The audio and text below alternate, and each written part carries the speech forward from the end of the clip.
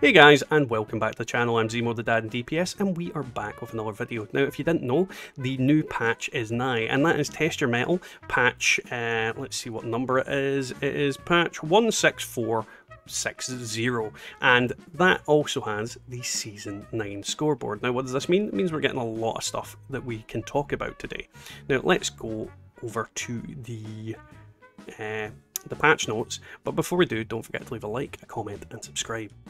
So as you can see, the Test Your Metal update. Now, we have a bunch of different highlights here. We've got the 3 new events, which subsequently have you fighting the Rust Eagle robots, the Gulper Horde over at the Moonshine Jamboree, and an eviction notice we're fighting of super mutants. Each one of these new events comes with their own set of rewards and has their own set of different things that you need to do, but I'll leave that for you to discover in game, because quite frankly, yeah, you're going to have to just play it to do it.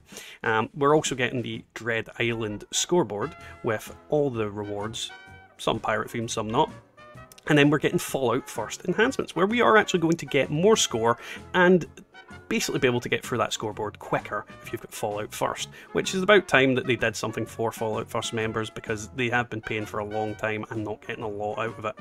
Now, there is another corpse highlight feature, which is going to allow enemies that have been slain to glow, or at least highlight on your heads-up display, which is going to be a lot easier to find them.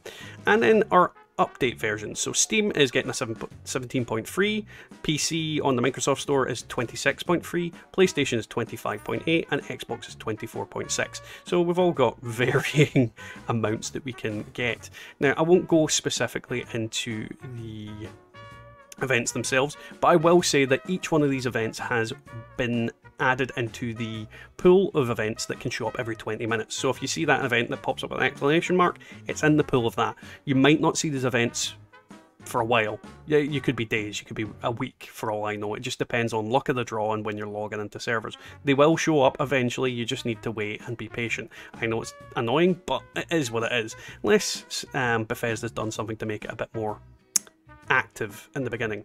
Now, with the Season 9 scoreboard, we're getting a new radio station, the Pirate Radio, which will have a play that follows Anna, Emilio, and Hart, following through Dread Island, and all its perils.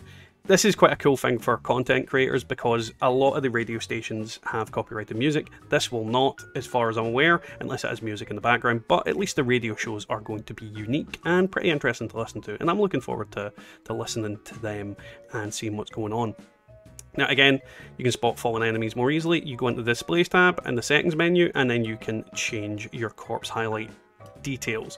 Now, this might make like the enemy glow a certain colour. I'm really not sure. I'm assuming it's going to be like the Pip-Boy settings, where you can change the colour depending on what you want to see.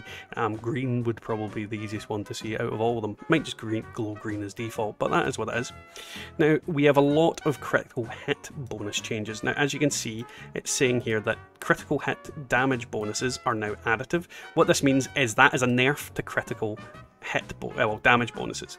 However, each thing that boosts critical damage and bonuses is going up. So you can see here it's going from 20, 30, and 40 to 50, 75, and 100 for the better criticals perk. You've got the standard mod receiver with 68 to 100, auto receiver mod 36 to 50, overdrive 15 to 30, Eagle's Eyes mutation from 25 to 60, with strange in numbers perks 32 to 75, the Tesla Science magazine 15 to 50, Firecracker Bear Juice 10 to 25, various health, various regenerative items to 20 to 50, and magazines from 30 to 10 to 100%. So it'll take a while before we figure out whether this is going to buff the damage or nerf the damage fully. I'm sure we'll get a lot of people testing a lot of different things, and we'll come to a conclusion in the near future.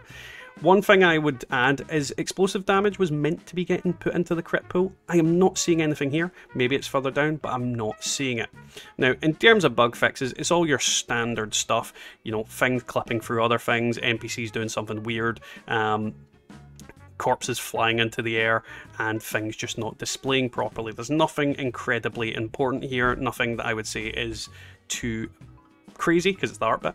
The ally one, it's the same kind of thing. We've got camps and workshops, got the same kind of clipping issues, things not appearing properly, allies not being able to remove their things.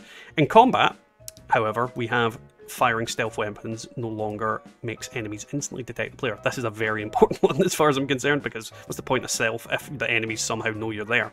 Then the rest of them are all relatively based on VATs and other random things. So if, again, you need to look at these things in depth, I'll leave the link down below, you'll be able to see it there. Now, in enemies, none of these are too big an issue. Gutsy's handy robots are cycling through the weapons properly now. Blood Eagle cutthroats appearing near Picket Fort and reacting to players' presence. In events, again, it's a lot of just the usual stuff where things aren't acting as they should be during events, and they are just basically fixing it so that they will. Again, all the information will be left down below because this entire page will be there. Now, Fallout Worlds fixed an issue in which characters were linked to a shared custom world could still join that world after the owner had deleted it. Now that one is a weird one. I hadn't heard of it, but I suppose that would be potentially annoying, especially if it hampered the person who created the world and then they couldn't like do anything or create a new one because their deleted world still technically existed. Now, the next part down here is armor fixes for the most part. Now we've got a bunch of armor fixes that cause things to do the things that they are meant to do. Like, for example, wood armor now correctly, the shroud mod correctly basically making you stealthy. The thorn armor correctly displaying that it deals 250 damage. Yada yada. And then it's pretty much just a visual bug involving the high capacity mod. That one's been about for a while, so thank God that's away. The two things here that are important is exploits. Now, we have the one that would increase the size of a weapon's magazine. In theory, they've taken that away. I've heard that before. I will wait until I physically see that being a thing before I put any judgment on it. The next one, however, is a very important one. Addressed an exploit in which it was possible to duplicate a set of power armor. Jesus Christ. Thank God that is gone from the game. That's going to make things a lot better in general. The rest of these are all related to things not displaying as properly, with the exception of the handmade mod. The tweaked receiver now does critical damage. The flamer and the cryolator were not taking condition damage properly.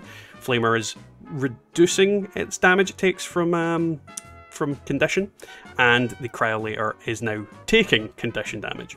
The last one is rewards about nuclear winter mode when they did it. So if you hadn't got your rewards from stuff like that before, I'm surprised. Next part is perk cards.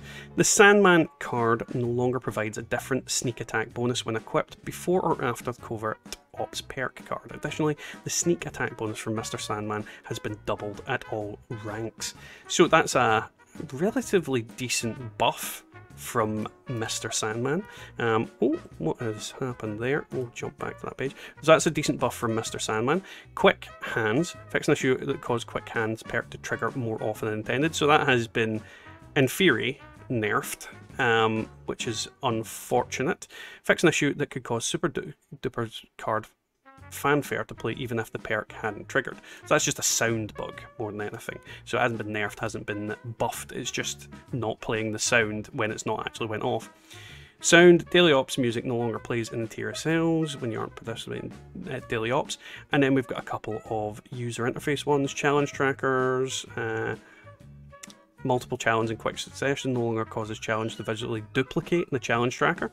Notifications following a successful sneak attack with a melee weapon. The notification now correctly appear to inform the player has dealt the bonus damage. Player vendor machines now inspect items listed from sale in other players' vendor machines, and the preview items are now correctly appearing. So that's just a display bug, hopefully. Addressed an issue in which a public event would sometimes not appear in the quest tracker at fast travelling. That's a good one. And Fallout first rewards for previous achieved ranks now appear normally. Trade legendary item preview in player trade menus now display correctly. Perfect. So that's pretty much that. Hopefully you guys enjoyed this. Thank you for coming along, and we'll catch you next time in the Wasteland.